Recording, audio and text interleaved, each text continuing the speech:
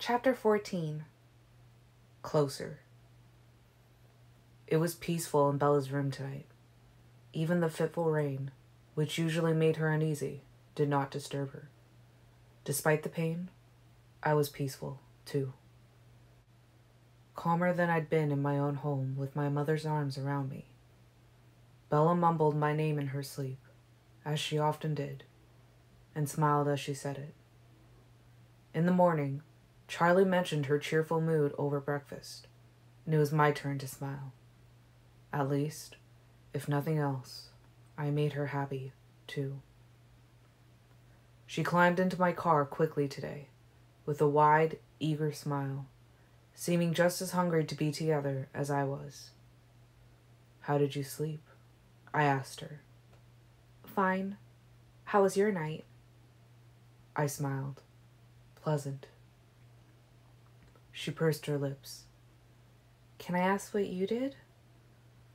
I could imagine what my level of interest would be if I had to spend 8 hours unconscious, totally unaware of her. But I wasn't ready to answer that question now.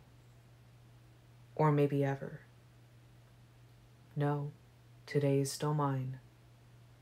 She sighed and rolled her eyes. "I don't think there's anything I haven't told you." "Tell me more about your mother." It was one of my favorite subjects, because it was obviously one of hers. Okay, my mom is kind of wild, I guess. Not like a tiger is wild, like a sparrow, like a deer. She just doesn't do well in cages. My gran, who was totally normal, by the way, and had no idea where my mom came from, used to call her a will-o'-the-wisp. I got the feeling that raising my mom through her teenage years was no cakewalk. Anyway, it's pretty hard for her to stay in one place very long. Getting to wander off with Phil, with no sure end destination in mind, well, I think it's the happiest I've ever seen her. She tried really hard for me, though. Made do with weekend adventures and constantly switching jobs. I did what I could to free her from all the mundane stuff. I imagine Phil will do the same. I feel like kind of a bad daughter, because I'm a little relieved, you know? She made an apologetic face, turning her palms up. She doesn't have to stay in place for me anymore. That's a weight off. And then Charlie? I never thought about him needing me, but he really does. That house is too empty for him. I nodded, thoughtfully, sifting through this mine of information. I wished I could meet this woman who had shaped so much of Bella's character. Part of me would have preferred that Bella had an easier, more traditional childhood, that she could have gotten to be the child. But she wouldn't have been the same person, and truly, she didn't seem resentful in any way. She liked to be the caretaker, liked to be needed. Perhaps this was the real secret as to why she was drawn to me. Had anyone ever needed her more? I left her at her classroom door, and the morning passed much as the day before. Alice and I sleepwalked our way through gym. I watched Bella's face through Jessica Stanley's eyes again, noting, as the human girl did, how very little of Bella seemed to be in the classroom at all. "I wonder why Bella doesn't want to talk about it," Jessica wondered. "Keeping him to herself, I guess. Unless she was telling the truth before, and there's nothing actually happening." Her mind ran over Bella's denials on Wednesday morning. "It's not like that." When Jessica had asked about kissing, and her inference that Bella had looked disappointed. "That would be like torture," Jessica thought now. "Look, but don't touch." The word startled me. Like torture? Obviously an exaggeration, but would such a thing actually cause Bella pain, no matter how minor? Surely not, knowing as she did the realities of the situation. I frowned and caught Alice's questioning glance. I shook my head at her.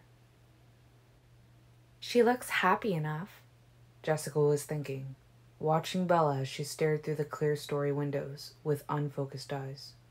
She must have been lying to me, or there have been new developments. Oh!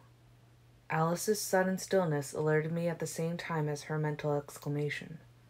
The picture in her mind was of the cafeteria at some near future date, and... Well, it's about time, she thought, breaking into a huge grin. The pictures developed. Alice standing behind my shoulder in the cafeteria today, across the table from Bella. The very brief introduction.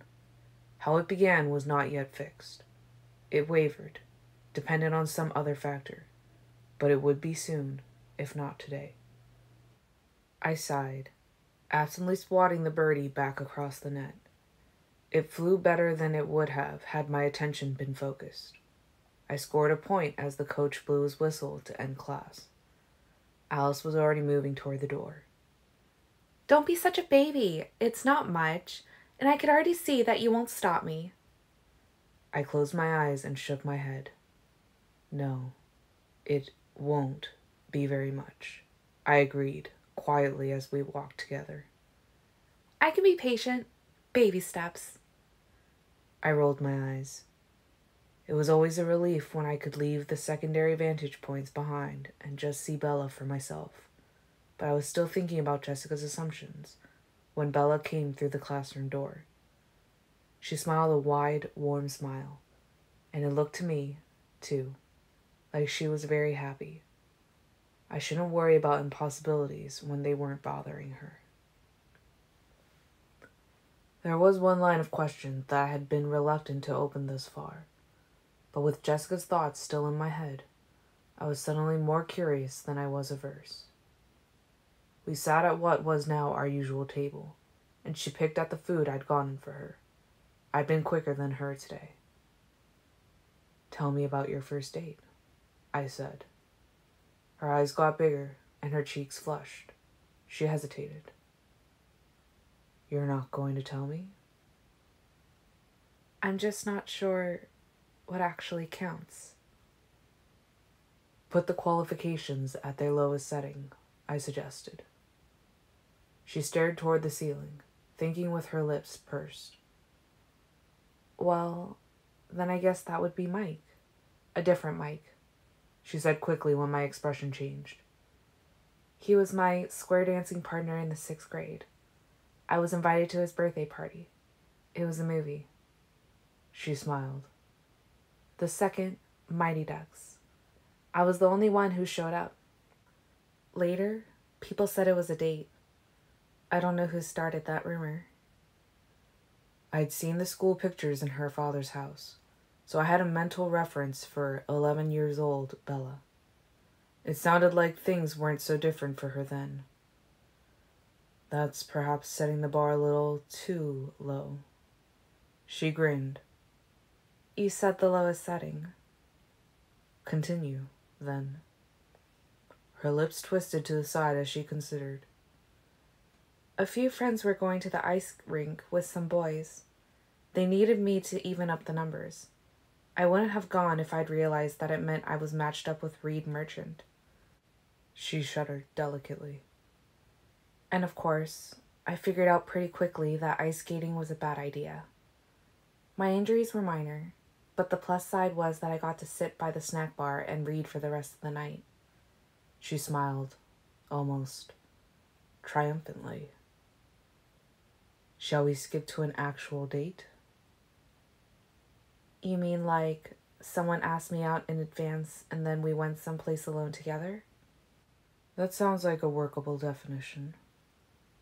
She smiled the same triumphant smile. Sorry, then. I've got nothing. I frowned. No one ever asked you out on a date before you came here? Really? I'm not totally sure. Is it a date? Is it just friends hanging out? She shrugged. Not that it mattered much. I never had time for either. After a while, the word gets around, and no one asks again. Were you actually busy, or making excuses like you do here? actually busy, she insisted, a little offended. Running a house is time consuming, and I usually had a part-time job, too, not to mention school. If I'm going to get to college, I'm going to need a full ride scholarship, and... Hold that thought, I interrupted. Before we move on to the next subject, I'd like to finish this one. If you hadn't been so busy, were any of these invitations ones you would have liked to accept? She tilted her head to the side. Not really. I mean, other than just to have a night out, they weren't particularly interesting boys. And other boys? Who didn't ask? She shook her head, her clear eyes appearing to hide nothing. I wasn't paying that much attention. My eyes narrowed. So you never met anyone you wanted? She sighed again. Not in Phoenix.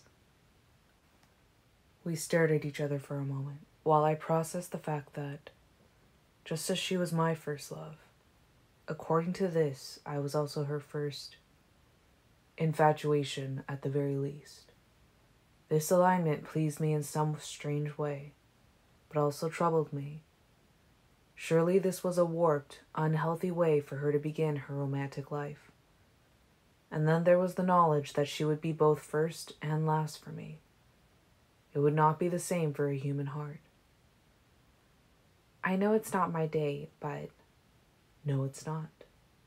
Come on, she insisted. I just spilled my entire embarrassing lack of dating history.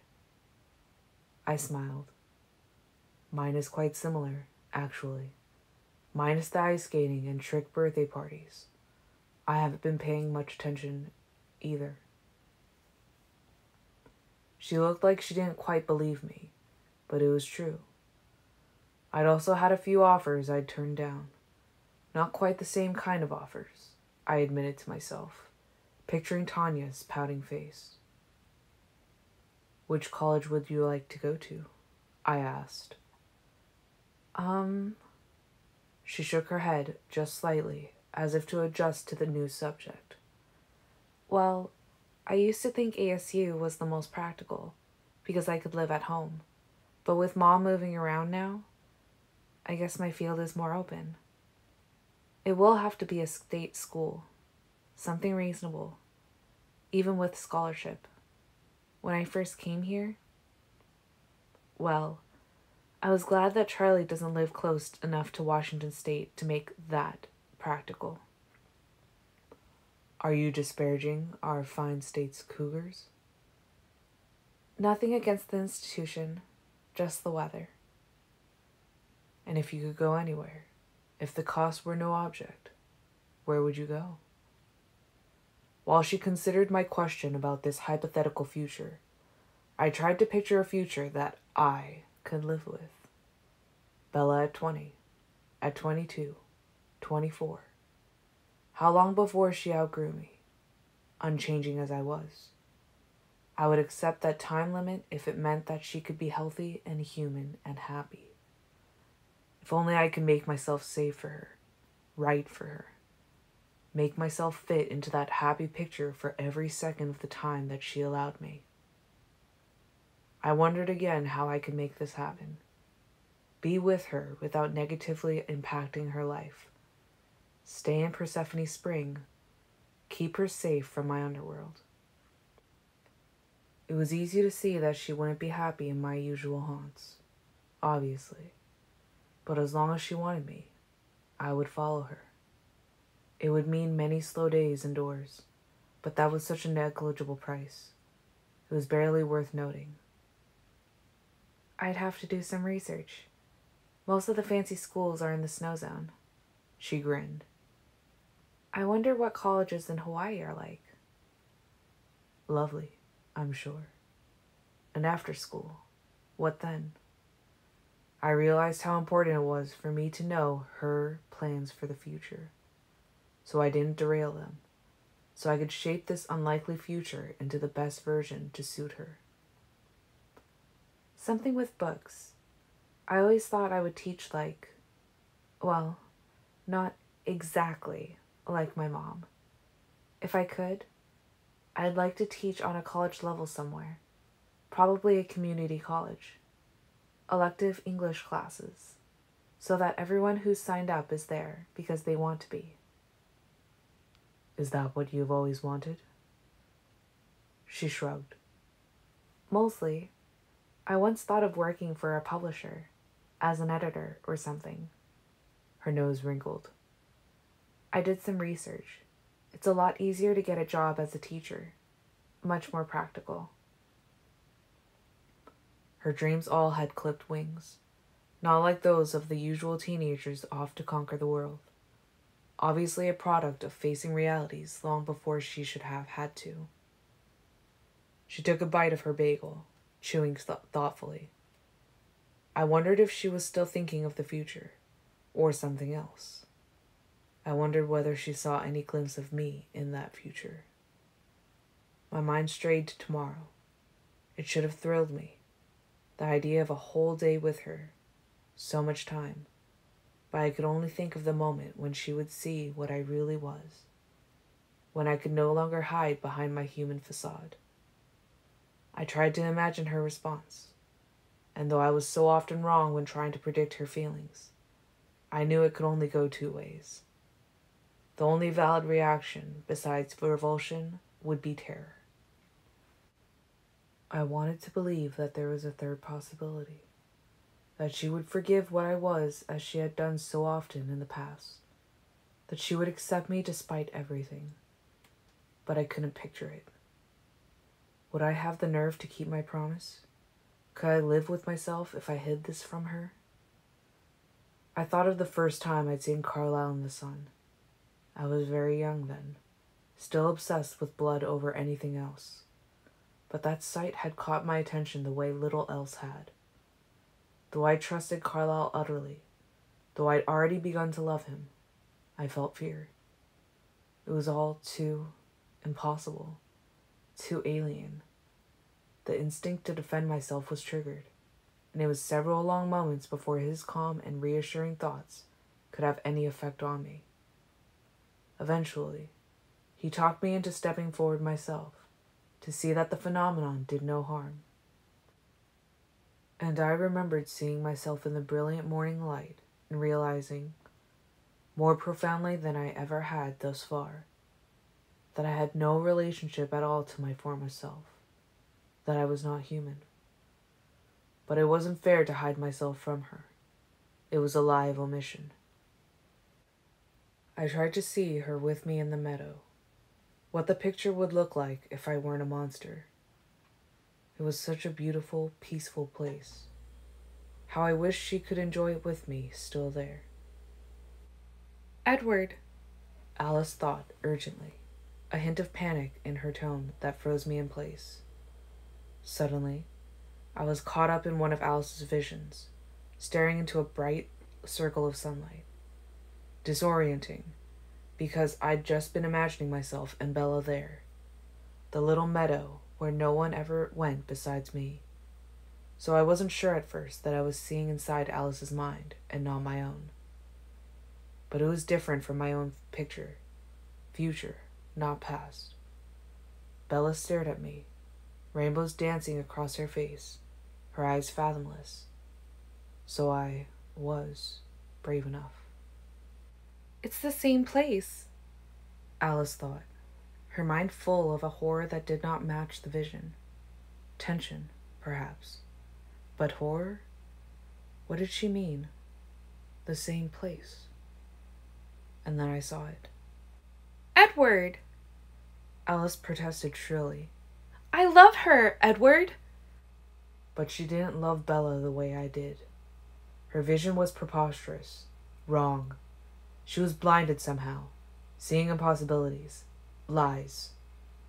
Not even a half a second had passed. Bella was still chewing, thinking about some mystery I would never know. She wouldn't have seen the quick flash of dread across my face. It was just an old vision, no longer valid. Everything had changed since then. Edward, we have to talk. There was nothing for Alice and me to talk about. I shook my head ever so slightly, just once. Bella didn't see. Alice's thoughts were a command now. She shoved the picture I couldn't bear back into the forefront of my mind. I love her, Edward. I won't let you just ignore this. We're leaving, and we're going to work this through. I'll give you till the end of the period. Make your excuses. Oh! Her totally benign visions from this morning in gym interrupted her string of orders. The brief introduction. I saw exactly how it would happen now, down to the second. So this offensive, invalid, outdated vision was the catalyst missing before? My teeth clenched together. Fine, we would talk. I would sacrifice my time with Bella this afternoon to show Alice how wrong she was. In truth, I knew I wouldn't be able to rest until I made her see that. Made her admit she was off this time. She saw the future shift as my mind changed. Thank you. Odd, given the sudden life and death turned to my afternoon. How crushing it was to lose the time I'd counted on. It should be such a small thing. Just a few minutes, really. I tried to shake off the horror that Alice had inflicted on me so that I wouldn't have to ruin the minutes I had left. I should have let you drive yourself today, I said, working hard to keep the desperation out of my voice. Her eyes snapped up to mine. She swallowed. Why? I'm leaving with Alice after lunch. Oh. Her face fell. That's okay. It's not that far of a walk. I frowned. I'm not going to make you walk home. Did she really think I would leave her stranded? We'll go get your truck and leave it here for you. I don't have my key with me, she said, and sighed. This was some huge, insurmountable obstacle to her. I really don't mind walking. Your truck will be here, and the key will be in the ignition, I told her. Unless you're afraid someone might steal it. The sound of her engine was as good as a car alarm, possibly louder. I forced a laugh at the mental image, but the sound was off. Bella pursed her lips and her eyes went opaque. All right, she said. Was she doubting my abilities? I tried to smile confidently. I was confident that I could not fail in such a simple task, but my muscles were too tight to manage it correctly. She didn't seem to notice. It looked like she was dealing with her own disappointment. So, she said, where are you going? Alice showed me the answer to Bella's question. Hunting. I could hear that my voice was suddenly darker. It was something I would have found time for, regardless. The necessity of this excursion was as frustrating as it was shameful, but I wouldn't lie to her about it. If I'm going to be alone with you tomorrow, I'm going to take whatever precautions I can. I stared into her eyes, wondering if she could see the fear in my own. Alice's vision was overpowering my composure. You can always cancel, you know. Please, walk away. Don't turn back. She looked down, her face blanching paler than before. Would she finally listen? Alice's vision would mean nothing if Bella told me now to leave her alone. I knew I could do it, if it was what Bella asked for. My heart felt poised to rip in half. No, she whispered, and my heart twisted in another direction. A worse kind of breaking loomed. She stared up at me. I can't. Perhaps you're right, I whispered. Maybe she was, after all, just as bound as I was. She leaned toward me, her eyes tightening with what looked like concern. What time will I see you tomorrow? I took a deep breath, trying to settle myself, to shake off the sense of doom. I forced myself to speak in a lighter tone. That depends. It's a Saturday. Don't you want to sleep in? No, she shot back immediately. It made me want to smile. The same time as usual, then. Will Charlie be there? She grinned. No, he's fishing tomorrow. This obviously pleased her as much as her attitude about it angered me. Why was she determined to put herself so wholly at my mercy? At the mercy of the worst part of me? And if you don't come home? I asked through my teeth. What will he think? Her face was smooth. I have no idea.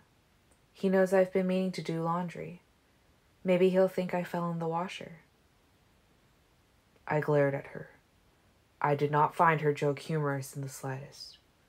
She scowled back for a moment, and then her face relaxed. She changed the subject. What are you hunting tonight? It was so strange. On the one hand, she didn't seem to take the danger seriously at all. On the other, she was so calm in accepting the ugliest facets of my life. Whatever we find in the park, we aren't going far. Why are you going with Alice? Alice was listening intently now. I frowned. Alice is the most supportive. There were other words I'd like to say for Alice's benefit, but they would only confuse Bella. And the others? Bella nearly whispered, her voice shifting from curious to anxious. What are they? She would be horrified if she knew how easily they could all hear that whisper. There were also many ways to answer this question. I chose the least frightening. Incredulous, for the most part. They were definitely that. Her eyes darted to the back corner of the cafeteria, where my family sat. Alice had warned them, and they were all looking elsewhere. They don't like me, she guessed. That's not it, I quickly countered. Ha! Rosalie thought. They don't understand why I can't leave you alone, I continued, trying to ignore Rose. Well, that's true enough. Bella made a face. Neither do I, for that matter. I shook my head, thinking of her ridiculous assumption before, that I didn't care for her as much as she cared for me. I thought I'd explain this. I told you. You don't see yourself clearly at all.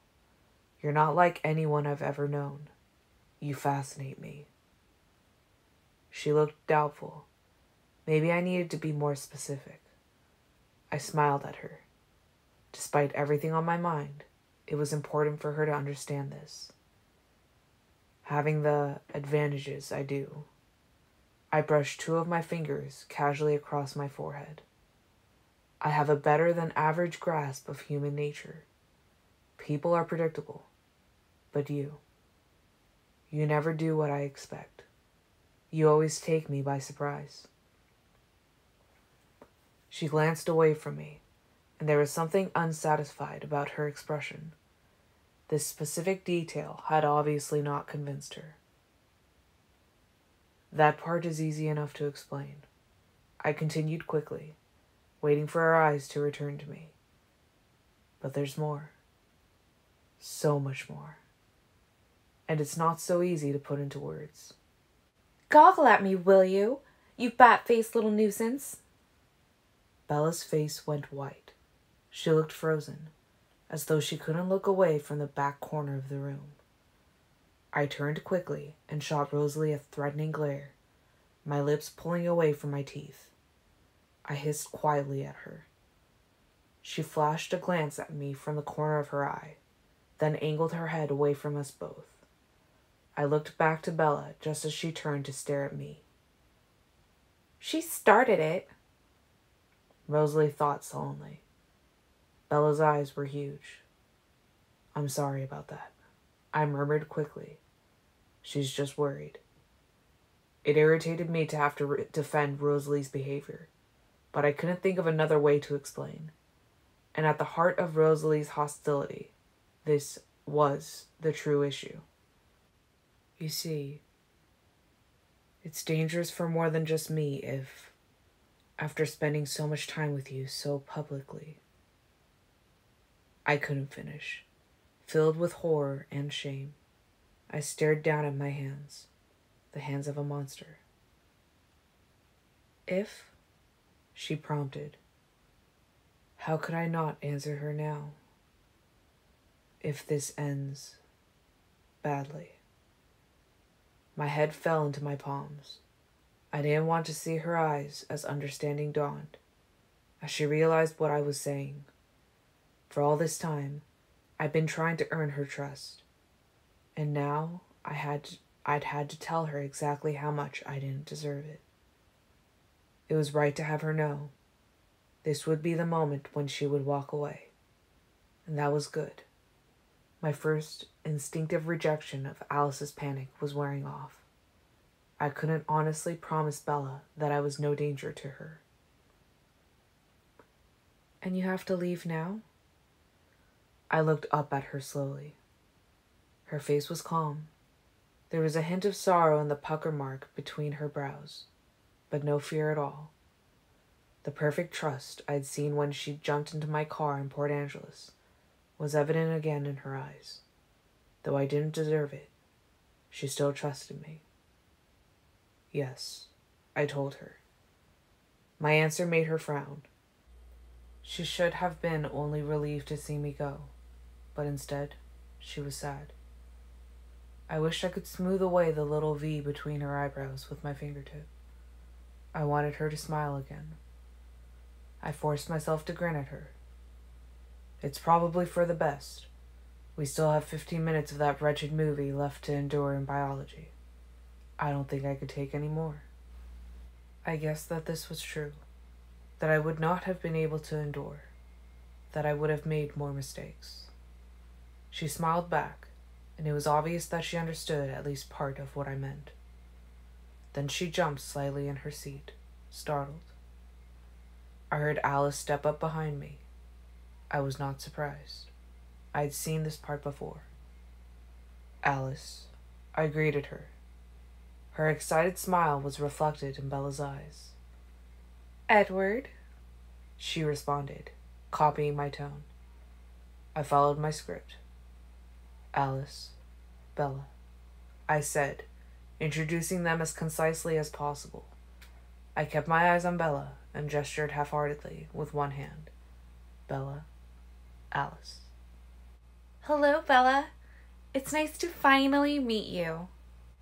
The emphasis was subtle, but annoying. I shot her a quick glare. Hi, Alice, Bella answered, her voice unsure. I won't push my luck, Alice promised. Are you ready? She asked me aloud, as if she didn't know my answer. Nearly. I'll meet you at the car. I'll get out of your way now. Thanks. Bella stared after Alice, a small frown curving her lips downward. When Alice disappeared through the doors, she turned slowly to face me. Should I say, have fun? Or is that the wrong sentiment? She asked. I smiled at her. No. Have fun works as well as anything.